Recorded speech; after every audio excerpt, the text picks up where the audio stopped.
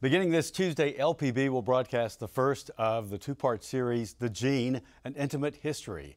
It's the Ken Burns documentary that brings to life the story of today's revolution in medical science. Science and personal stories bring together the history that has made today's genetic breakthroughs possible.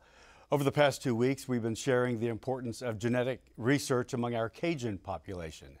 Now, Chris Durrance is director of the show, and he joins us for a brief discussion. Chris, welcome to you. First, I have to ask, why is The Gene such an important documentary? Well, thank you so much for having me. We're speaking, obviously, in the middle of a pandemic. It's affecting Yes. Louisiana, affecting so many states, affecting much of the world at the moment. And I think people have to know that this virus is made of genes, and made of genes just like us.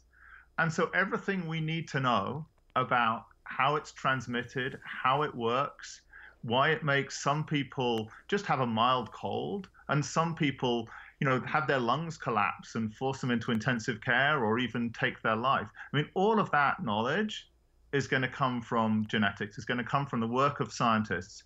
And that builds on decades and decades of research of trying to understand polio and trying to understand AIDS and trying to understand even the flu and the common cold. And so what we're going to hope now is that the scientists bring all that to bear to tackle the crisis that we're in the middle of. And the film tells the story of how we got to today, how we got to the point where we can bring this whole armamentarium to tackle this. Well, let me ask you quickly, what was the most surprising content, perhaps, that you discovered in your work?